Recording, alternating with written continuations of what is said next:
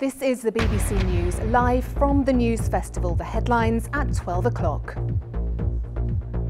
South Korea's president criticises the captain in the country's ferry disaster, calling his decision to abandon ship tantamount to murder.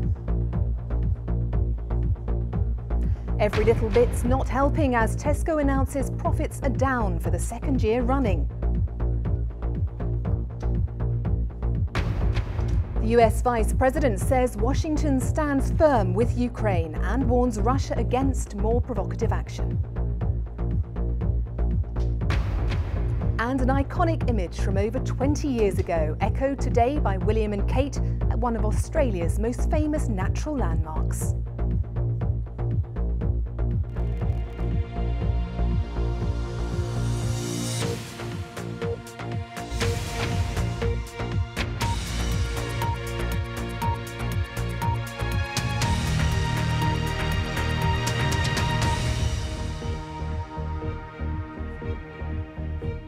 Good afternoon and welcome to the BBC News. I'm Lucinda Bowden.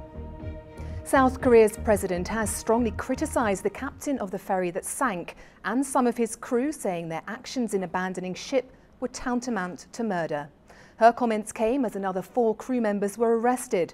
Divers have now removed 64 bodies from the vessel, but 240 people, mainly teenagers, are still missing. Lucy Williamson reports from the town of Mokpo in South Korea. With growing anger at the nation's rescue efforts, the president today pointed the blame elsewhere. The conduct of the captain and some crew members is unfathomable from the viewpoint of common sense. And it was like an act of murder that cannot and should not be tolerated. This is to some a national disaster, to others a national disgrace. And those divisions look set to widen as the sea slowly gives up its dead. Lucy Williamson, BBC News, Mokpo, South Korea.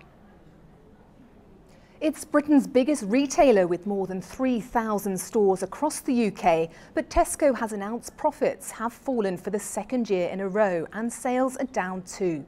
The figures show a 6.9% drop in profits to just over £3 billion. The company is blaming the increasingly competitive market, with the rise of discounting stores like Aldi and Lidl.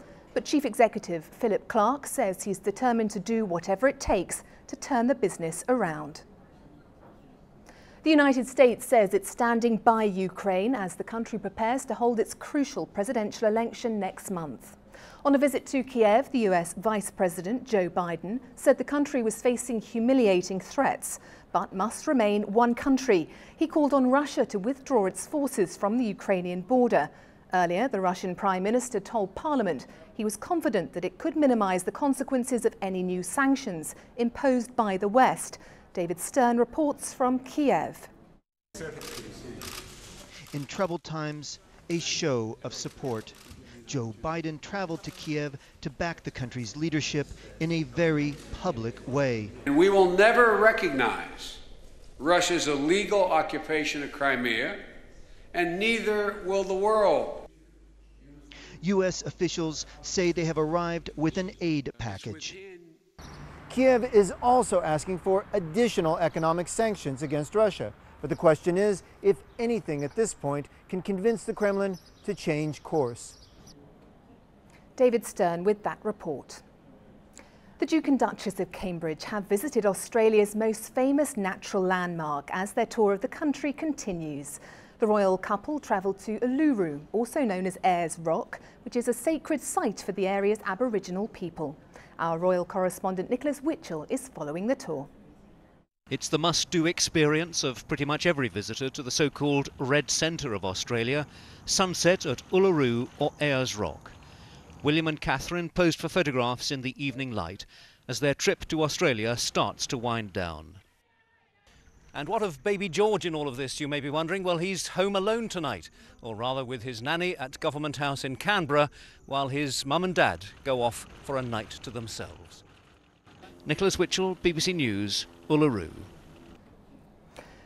I can report we're just getting some breaking news through here at the BBC. There have been some multiple explosions at a bus station in Nigeria. We can cross now to Abuja now, where our correspondent Sarah Hatchard is there. Sarah, what can you tell us? Thank you. I am standing here at the bus station, which is just on the outskirts of the city.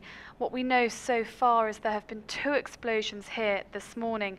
They struck at rush hour, so hundreds of commuters were making their way through, so there's potential of many fatalities and injuries. Sarah, you mentioned hundreds of fatalities, morning rush hour. I imagine the scenes there are quite devastating. What can you see, what can you describe? Behind me now there's maybe 3 rows of burnt out buses, I'd say up to 50 vehicles, a lot of twisted metal I can see, and smoke and flames. Ahead of me a lot of people, a lot of frenetic action here. Emergency services are on the scene, but the amount of people affected just isn't quite clear yet. Sarah, thank you. From Abuja in Nigeria, some breaking news there about an explosion at a bus station. We'll bring you more on this when we have it. Well, that's all from the BBC News for now at 12:30. Goodbye.